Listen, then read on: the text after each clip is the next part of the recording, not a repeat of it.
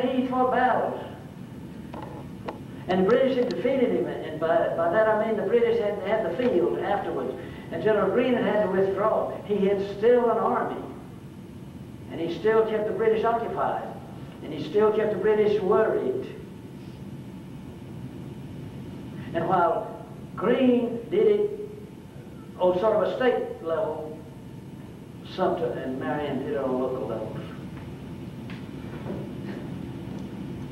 We were also blessed with other continental officers. William Washington came down to fight with us.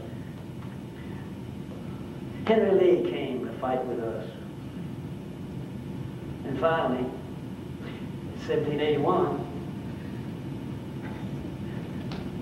when Lord Cornwallis, who had left our state and gone to Virginia, had to surrender to forces that were led by George Washington. Not South Carolina, but George Washington. Continental. I decided that it was safe enough in South Carolina for the British had gradually withdrawn. They were no longer making any pretenses about being in the upcountry. They were withdrawing more and more towards Charleston.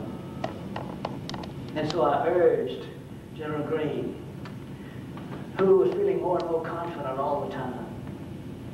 And we managed to get our troops together and to force a major battle in Eutaw Springs. And the British were in Charleston and practically nowhere else. And so I decreed that the legislature of South Carolina will meet again. We met there at the end of 1781. We met at Jacksonboro. And I chose Jacksonboro in particular, not because it was an important place, but because it was a prominent place, it was rather accessible, and it was near Charleston. To have the legislature meet at Jacksonboro was sending a message to everyone. I was proud of it. I was also proud a year later when the British finally left Charleston. And General Greene and I led the parade into Charleston. We had other leaders. Not our militia leaders. Nobody like Sumter. Nobody like Marion. But General Greene and one of his favorites, General Wayne, we marched into Charleston. I entertained. For the first time in years, I reoccupied this house. You know, when the war began, I owned about 180 slaves. They were all gone. My house had been badly treated by the British. Not only had the house deteriorated during the years, but they had drawn pictures on the wall, and they had taken rugs from the floor, and they had carved their names in the woodwork. But it was mine. And I brought General Greene there. And South Carolina then proclaimed itself once more as a state of these United States we were beginning to call ourselves. And I began to practice law again. I didn't enjoy the law as much as I had. I speculated in land. I had bought a good bit of land. I had a good many debts. I was relieved by the legislature that suspended payments of debts for a while. It gave us time to make a little money, maybe sell a little property so we would have enough money to secure what properties were left. When the new United States government began in 1780s and such, we decided we needed a new constitution. I was one of those delegates from South Carolina. I went up there to Philadelphia to help write a constitution. And I did, and I played a significant role. South Carolina was still an important state. South Carolina had at one time been, with maybe the exception of Virginia, maybe the exception of Massachusetts, we had been the most important of all the states. And there were 13 of us in 1788, and we were trying to write this Constitution. And South Carolina still had a power among the other colonies. And so I was able to secure several things in the Constitution of the United States. And one of the things I helped to do was to keep the states together, because some people, particularly those people in the North, representing those northern colonies, they wanted to do away with slavery.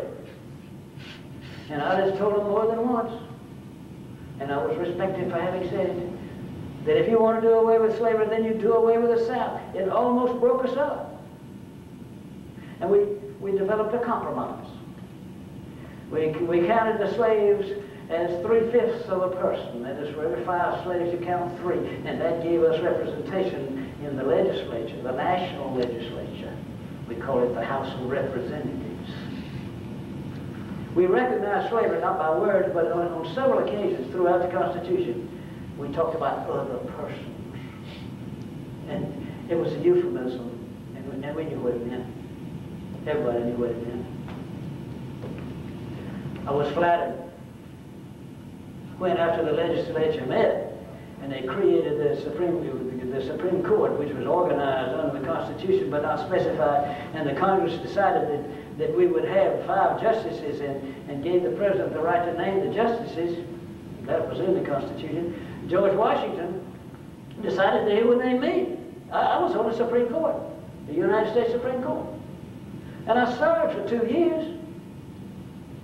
The problem was my district was in New England.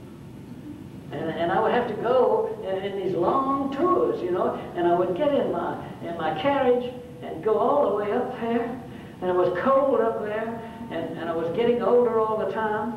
I went with James Iredale. He's from North Carolina, and just above that little hamlet they've got up there called Charlotte. And together we would go and we would hold court, and we would run the circuit up there in New England. But it took me away from South Carolina. It took me away from my properties, and my properties needed tending. And so I resigned from the United States Supreme Court, and I took a position on the South Carolina Supreme Court. And that meant I also rode the circuit, of course, but it was in South Carolina. And as a judge, I not only dispensed justice, but I ruled the courtroom. And every now and then, these grand juries that we always impound, occasionally they had the nerve to cite judges for improper conduct.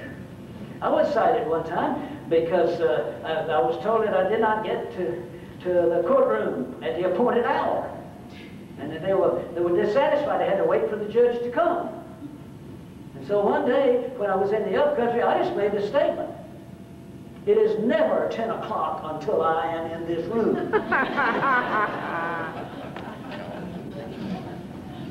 and then it's when I began to have these problems. And I realized that I was forgetting things. And my wife was sick.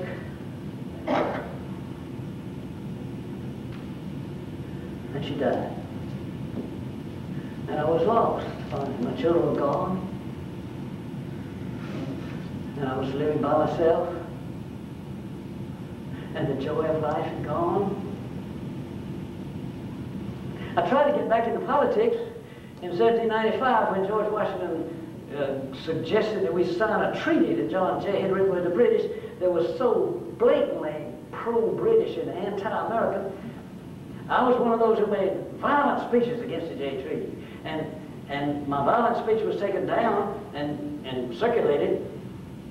At that time, I had also written to George Washington, who was the President of this United States now, and I suggested to him that if he wanted to appoint me to the United States Supreme Court, again, I would accept the job.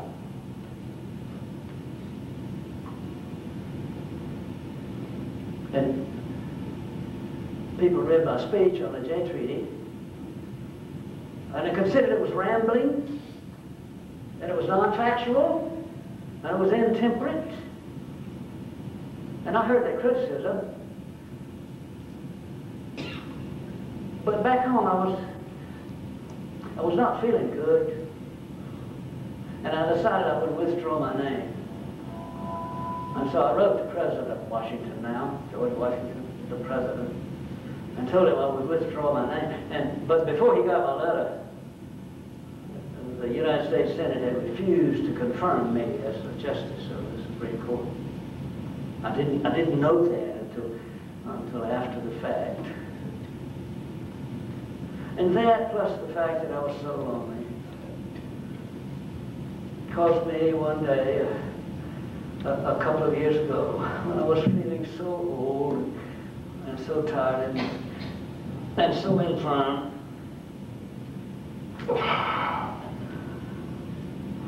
that I walked out into the Ashley River and walked as far as I could walk until the water was over my head. And I thought that I would end it all. But a man saw me, a freed man, a black man who was free as slave. And he saved me. He came out to get me and pulled me back.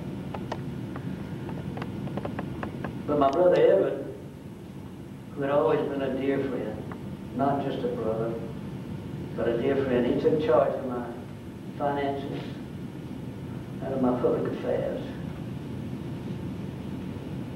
And I lived here in this house with a keeper until this very day. And I do not look forward to tomorrow.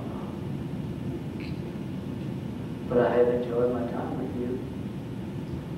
And I wish you Godspeed and good luck.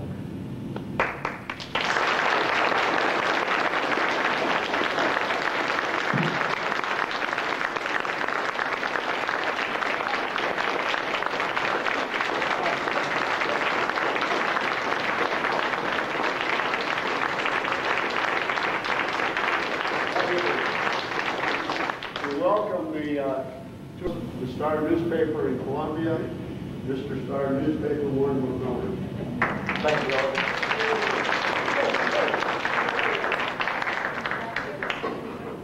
I'm very pleased to be with you tonight. I just want to tell you a little bit about one of my favorite people, Hezekiah Maham of Pineville. Now, 45 of us just rolled in from a day's tour of Pineville. And we're all excited about Francis Marion and Hezekiah Maham and the rest of the boys and girls from Pineville. So Hezekiah Maham is known primarily for one thing, his power. But I'm going to present a few other things about Hezekiah Maham.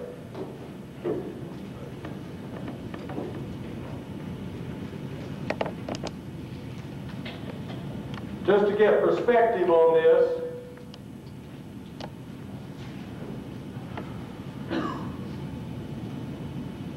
and high technology, this is where we are right now, going through Greeleyville, across the Santee River, and to Pineville, which was the home of Hezekiah Maham.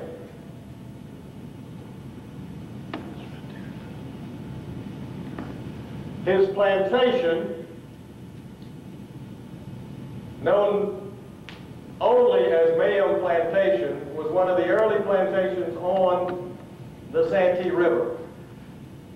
Now, he was a Scots-Irish settler, second generation to Berkeley County. He was born in St. Stephen's, and he set up his farm on the Santee River right next to what is now a Highway 52. At that point, it was near a ferry, which made it easy to get to and from.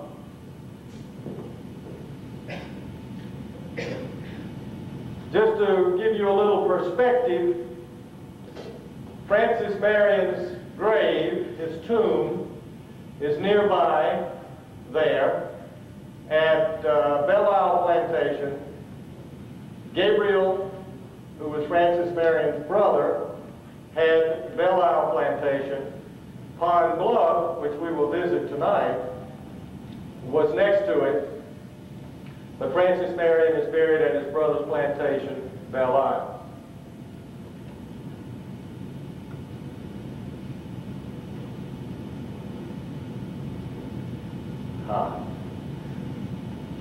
The place that I'm going to talk a little bit more about is right here. This is Fort Watson,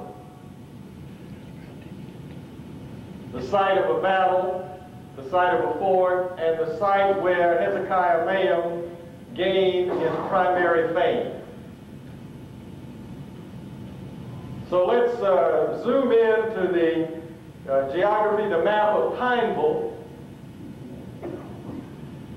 The village of Pineville is right there. Those of us who were on the tour visited the three homes in the historic district and the church today. Maham's plantation was right there, right next to Murray's Ferry on the Santee River, near where, to place it for the tour folks, near where we had lunch today at Lifeline Plantation. Belle Isle Plantation, there, the grave of Francis Marion. This was known as the River Road. That's Murray's Ferry Road. And Murray's Ferry Road led to Charleston, across the Santee River, and on to King Street and further north.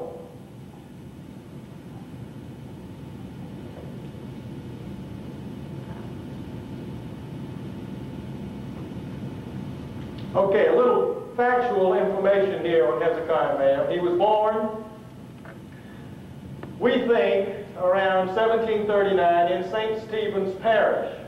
By 1772, he had become a successful planter on the Santee River. He married first to Anne Guerin, who died, and then married Palmer, and they had two daughters. In 1776, he was a member of the Second Provincial Congress, and he volunteered for the war. He was made a captain in the militia, and he became a captain of cavalry, a horse captain. 1779, he became a major, and he commanded a light dragoon regiment. He soon joined his neighbor, Francis Marion, and became a member of Marion's brigade, and again a commander of cavalry.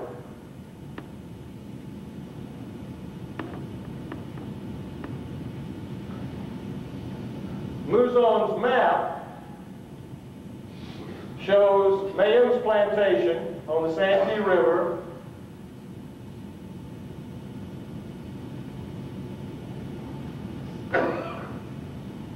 Nelson's Ferry on the Santee River.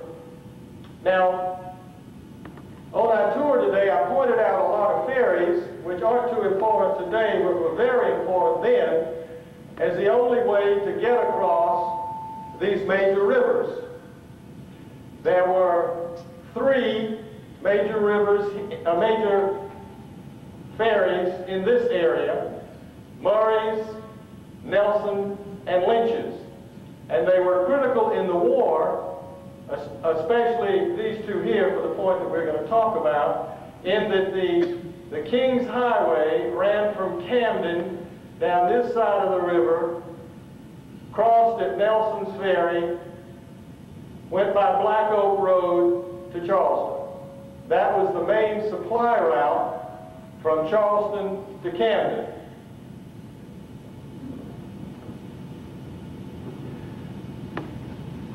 The British, in fact, a Colonel Watson, built a fort on top of an old Indian mound on the Santee River next to the King's Highway. Of course, the purpose there was to control the traffic from Charleston to Camden and from Charleston to 96. The traffic on the river and the traffic on the road.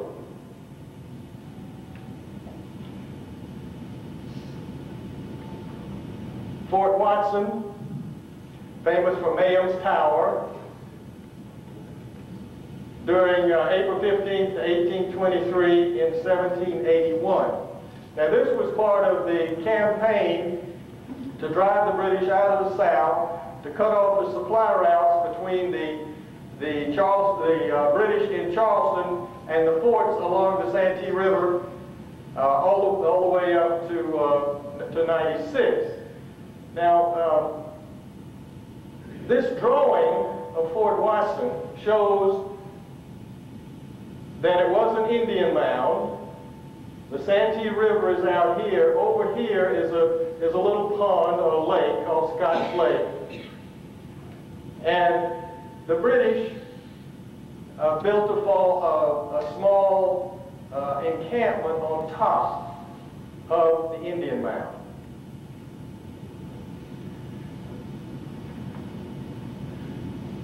And through the magic of high technology, I'm going to show you how this worked. Since I wasn't back there, and I don't have any photographs of the actual event, I've taken the account of it that was written by Henry Lee, Light Horse Harry Lee, and we'll give you this animation, this wonderful Walt Disney-like animation of the Battle of Fort Watson. The Indian mound, the British encamped on top. There's the Santee River, there's Lake Scott, and a little forest there. And Francis Marion, Light Horse Harry Lee, and under them Hezekiah Maham advanced on the fort. And it was immediately determined that it would be very difficult to dislodge the British from this fort, especially given the information that Colonel Watson was advancing on them from the east, coming from Camden. Marion and Lee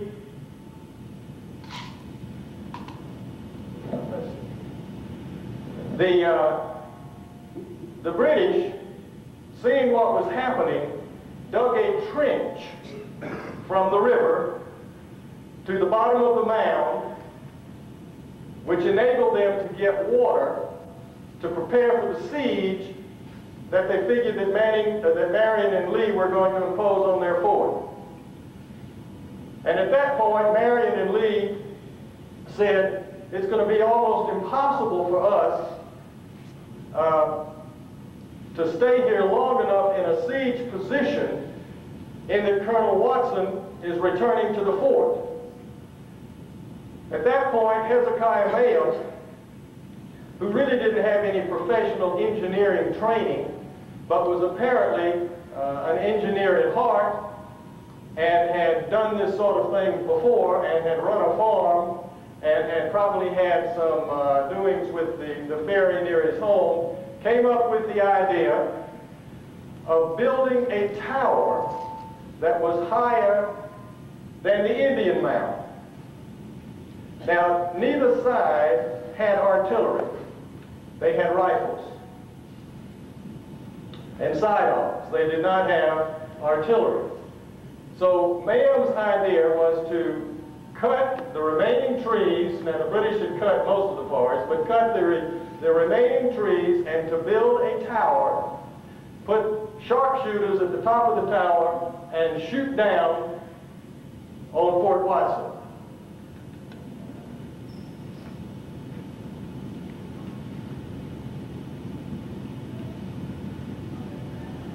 And pretty soon, Walt Disney's going to get to work.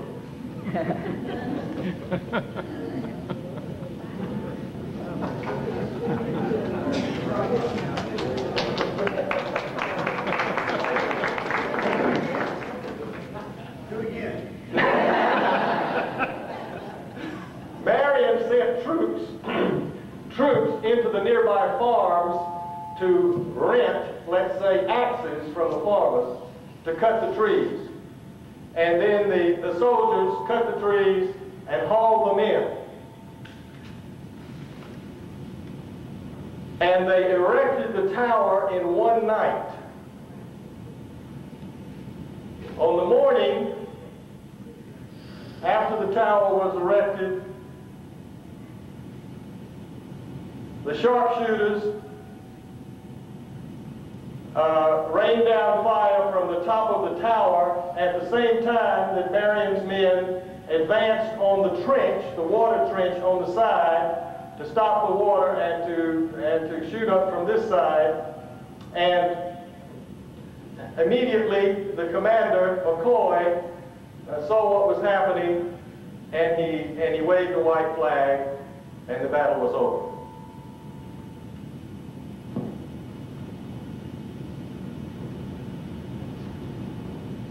The American forces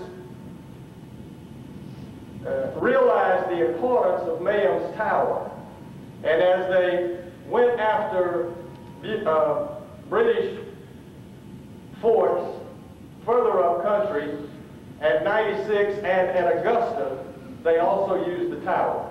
It was successful at Augusta. It was not successful at 96. Hezekiah Maham was awarded with his own legion. He became a lieutenant colonel and commanded a battalion of light dragoons. In 1781, and July 17th, he was sent down Black Oak Road to Monk's Corner. And there were several engagements, and they engaged the British at Quinby Ridge, south of Monk's Corner, between Monk's Corner and Charleston. And the British commander stopped the advancing forces of Maham and others by tearing up the bridge and stopping the troops. Maham was involved in that. It was not considered a victory for the Americans or the British, but the British then moved on into Charleston. Another battle that Maham was involved in November was a raid on Fairlawn Plantation, in which his troops captured a warehouse and a hospital, and released the patients and prisoners who were held there, and took the supplies and burned the hospital. In 82, in March, Maham joined with O'Ree and a cavalry were joined together in a cavalry unit, but they never really got along. Now, the speakers before me have mentioned this disagreement.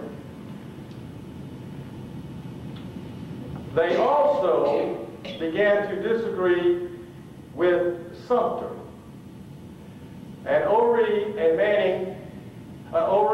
Maham refused to serve under Sumter,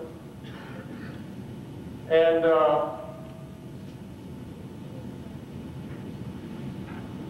then in 1782 at the Jacksonboro Assembly, where Maham and Marion were delegates, one of the purposes of that assembly was to identify the Tories, those who were not on the Patriot side, and to figure out what to do with them.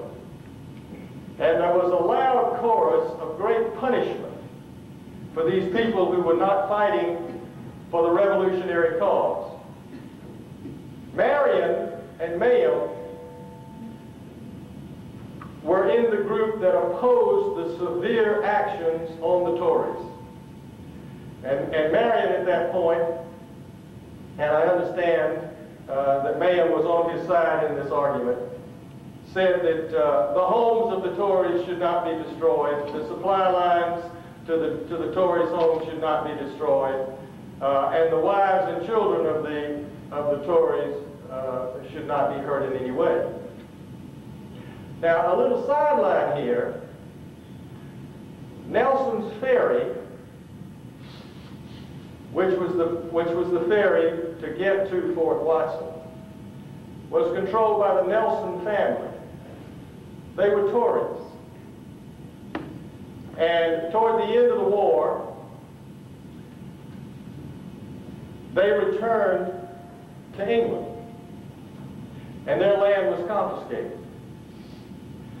And one of my ancestors, Theodore Godine, was granted possession of Nelson's Ferry, as well as Murray's Ferry, which he had owned, and Lanew's Ferry. Now, I was in a meeting recently with Will Nelson, who heads a law firm, Nelson Mullins, in Columbia, one of the largest in the state, who is of the Nelson family. And he was interested in looking at the history of Nelson's Ferry and the Nelson family. And he determined, and he's writing this into a book, but he determined that the Nelson family indeed were Tories and indeed did flee the Patriots, went back to England, but soon they came back and they resettled in Charleston, and he is one of their descendants. Now, Hezekiah Maham, after the Jacksonboro Assembly, became ill, and he retired to his plantation. The British heard that he was there. They went to his plantation, they captured him, and he was paroled, which meant that he agreed to put down his arms and not fight again. A few years later, the war was over. The American government and the state government began to find ways to get money into the system and to tax the people. Hezekiah Maham was one of those who went to Kansas and opposed these new taxation, the taxes that the state and the federal government was now placing on the people. And when he was served a writ by a sheriff in Camden, he forced the sheriff to eat the writ.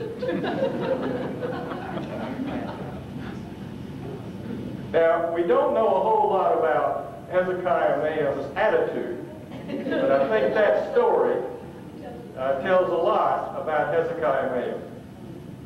Soon thereafter, he went back home, and he died peacefully at his plantation. Now, his plantation, we did not visit today, as you will see why. But this is a plaque that's placed on his plantation in Pineville, Maham Plantation, the burial place of Colonel Hezekiah Maham, a native of St. Stephen's Parish, Berkeley County, South Carolina. Born 1739, he died 1789, he's 50 years old. He was a distinguished soldier and a patriot of the American Revolution.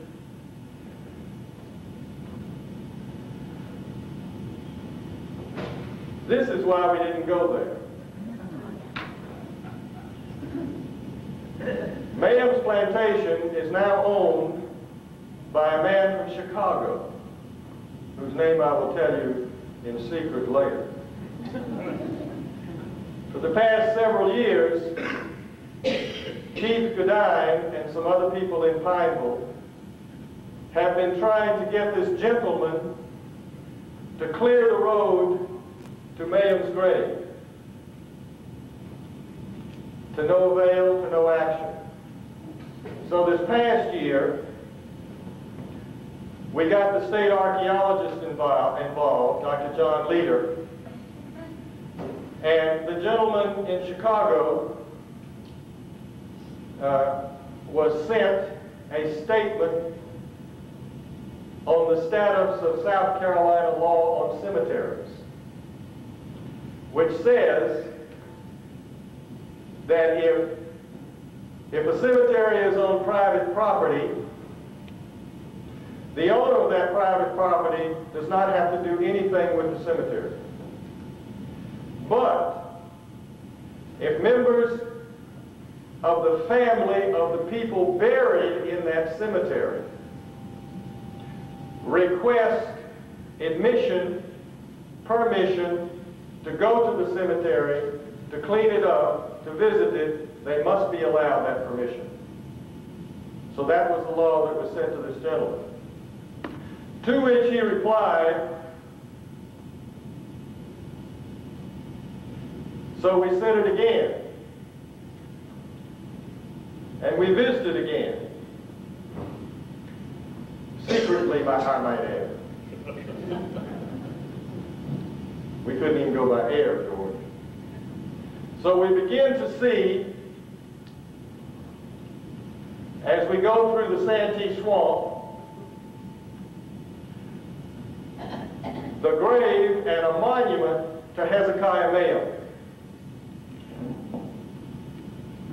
We had to take machetes and hacksaws to be able to clear it this much.